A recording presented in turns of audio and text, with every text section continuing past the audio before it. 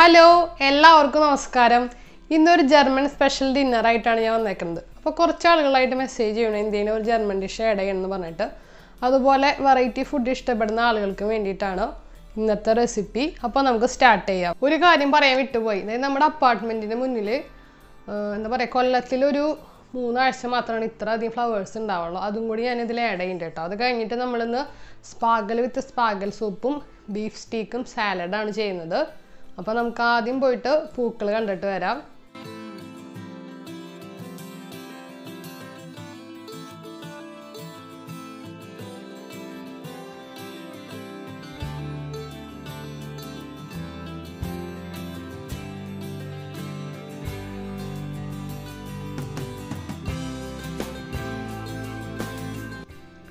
അപ്പോൾ ആദ്യം നമുക്ക് ഈ വെജിറ്റബിൾ ഒന്ന് കുക്ക് ചെയ്തെടുക്കാം. ഇതിൻ്റെ പേരാണ് സ്പാഗൽ. ഇത് 2 കളറിൽ ഇവിടെ അവൈലബിൾ ആണ്, ഗ്രീനും വൈറ്റും. ഒരു സ്പ്രിംഗ് ടൈമിലാണ് കൂടുതലായിട്ട് നമ്മളിത് ഷോപ്പിൽ കണ്ടേക്കുന്നത്. നന്നായിട്ട് വാഷ് ചെയ്തിട്ട് ഇതിൻ്റെ സ്കിന്ന് റിമൂവ് ചെയ്ത് കളയുക. ഇതിൻ്റെ ഉള്ളിലാണ് നല്ല സോഫ്റ്റായ ഭാഗം. അപ്പോൾ ഇത് കുക്ക് ചെയ്തെടുക്കാൻ വേണ്ടിയിട്ട് ഒരു വെസലിൽ വെള്ളം വയ്ക്കുക. അതിലേക്ക് കുറച്ച് ഉപ്പും പഞ്ചസാരയും കൂടി ഇട്ട് കൊടുത്തിട്ട് നന്നായിട്ടൊന്ന് ബോയിൽ ആവണ വരെ വെയിറ്റ് ചെയ്യുക. അതിന് ശേഷമാണ് നമ്മൾ സ്പാഗൽ ഇട്ട് കൊടുക്കുന്നത്.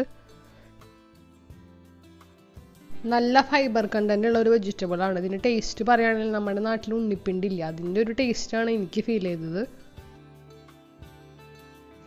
വെള്ളം നന്നായി ബോയിൽ ആവട്ടെ. നമുക്ക് അടുത്ത റെസിപ്പി ചെയ്യാം. നമ്മൾ ചെയ്യാൻ പോകുന്നത് ബീഫ് സ്റ്റീക്കാണ്. നോൺ വെജ് കഴിക്കുന്ന ആളുകളുടെ ഒരു ഫേവറേറ്റ് ഫുഡാണ് ഇവിടുത്തെ ബീഫ് സ്റ്റീക്ക്. നമ്മൾ ക്രിസ്മസ് മാർക്കറ്റിൽ പോയാലും അല്ലെങ്കിൽ ഒക്ടോബർ ഫെസ്റ്റിന് പോയാലും പംപ്കിൻ ഫെസ്റ്റിന് പോയാലും ഈ ബീഫ് സ്റ്റീക്കിൻ്റെ സ്റ്റാളുകൾ നിറച്ചുണ്ടായിരിക്കും. അപ്പോൾ എല്ലാവരും ടേസ്റ്റ് ചെയ്യുന്നൊരു ഫുഡാണ് ഇത്, നോൺ വെജ് കഴിക്കുന്ന ആളുകൾ. അപ്പോൾ ഇതിൻ്റെ ഒപ്പം ബിയറാണ് കൂടുതലായിട്ടും ഇവിടുത്തെ ആളുകൾ ടേസ്റ്റ് ചെയ്ത് കണ്ടേക്കുന്നത്. ഒരു പൊട്ടാറ്റോ സാലഡും. നമ്മൾ കുറച്ച് ഡിഫറെൻ്റ് ആയിട്ടാണ് ഒന്ന് ചെയ്യണത്.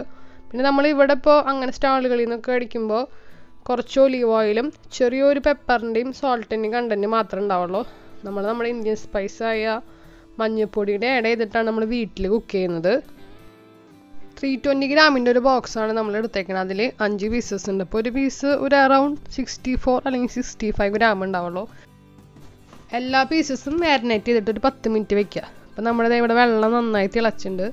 അപ്പോൾ നമ്മൾ സ്പാഗൽ ഇട്ട് കൊടുക്കുക. ജസ്റ്റ് ഒന്ന് പുഴുങ്ങിയെടുക്കുക സ്പാഗൽ, അത്രയേ ഉള്ളൂ. ഒരു 10 മിനിറ്റ് നല്ല ഹൈ ഫ്ലെയിമിലിട്ടാൽ നന്നായി കുക്കായി കിട്ടും.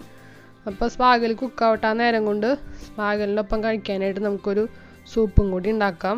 ഞാനിപ്പോൾ ഒരു മാഗിയുടെ ഇൻസ്റ്റൻറ്റ് സൂപ്പാണ് ഉണ്ടാക്കുന്നത്. നമ്മുടെ ഏഷ്യൻ പ്രൊഡക്റ്റ് ഇവിടെയും വന്നു.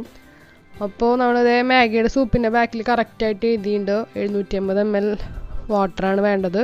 അതിലേക്ക് ഈ പൗഡർ ഇട്ട് കൊടുക്കുക. സാധാ വെള്ളം, നോർമൽ വാട്ടർ മതി. ഇത് നന്നായിട്ട് മിക്സ് ചെയ്തിട്ട് ഒരു 3 മിനിറ്റ് 3-4 മിനിറ്റ് കുക്ക് ചെയ്യുക. വേണമെങ്കിൽ നിങ്ങൾക്ക് വെജിറ്റബിൾ ആഡ് ചെയ്യാം. ഇനി നമുക്ക് ബീഫ് സ്റ്റീക്ക് തയ്യാറാക്കിയെടുക്കാം. അതിനായിട്ട് ഒരു പാനിൽ ഒലിവ് ഓയിൽ ഒഴിച്ചിട്ട് നന്നായി ചൂടാക്കിയെടുക്കുക.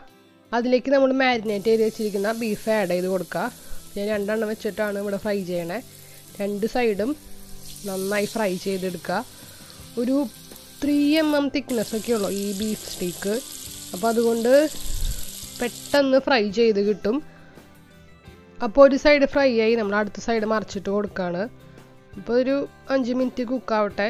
ആ നേരത്തെ നമ്മൾ സൂപ്പ് തയ്യാറാക്കാൻ വെച്ചിട്ടുണ്ടായിരുന്നത് ഇവിടെ നന്നായിട്ട് കുക്കായി വന്നിട്ടുണ്ട്. ഇതിലേക്ക് 1 ടീസ്പൂൺ ബട്ടറും കൂടി ആഡ് ചെയ്തിട്ട് നമ്മൾ ഫ്ലെയിം ഓഫ് ചെയ്ത് വെക്കുക.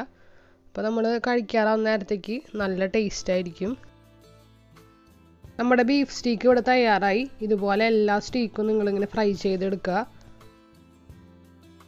സ്പാഗൽ കുക്ക് ചെയ്യാൻ വെച്ചിട്ട് നമ്മൾ ഒരു 10 മിനിറ്റ് ആയി. അപ്പോൾ നമുക്ക് കുക്കായി ഒന്ന് നോക്കാം അല്ലേ. അപ്പോൾ ഫോർക്കോ സ്പൂൺ വെച്ചിട്ട് ജസ്റ്റ് ഒന്ന് പ്രസ് ചെയ്ത് നോക്കാം. കുക്കായി ഫ്ലെയിം ഓഫ് ചെയ്തിട്ട് ക്ലോസ് ചെയ്ത് വെക്കുക. നമ്മൾ സെർവ് ചെയ്യണ നേരത്തെ നമുക്ക് ഓപ്പൺ ചെയ്യാം.